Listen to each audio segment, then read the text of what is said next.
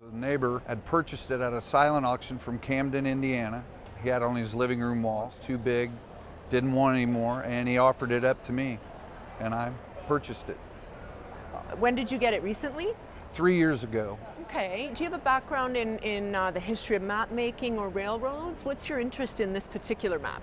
Well, I'm an engineer for Class 1 Railroad in Lafayette, Indiana, and it's Dream artwork for you. Yes, it is. Well, it's accurate.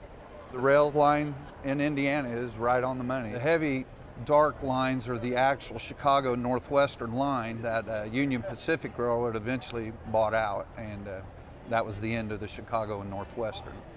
I checked some search engines and found out that Rand McNally made it, and from the copyrights, and really I don't know a whole lot about it. Lucky for you, Rand McNally printed their name in the lower corner here. So it's published by Rand McNally in 1915 for the railroad, and they did a lot of commissions at that time. So there wouldn't have been that many printed.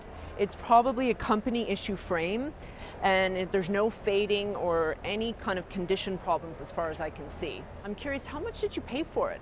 $50. If I was going to try to retail the piece, I would put about $1,000 to $1,500 on it, just for size, quality, and information.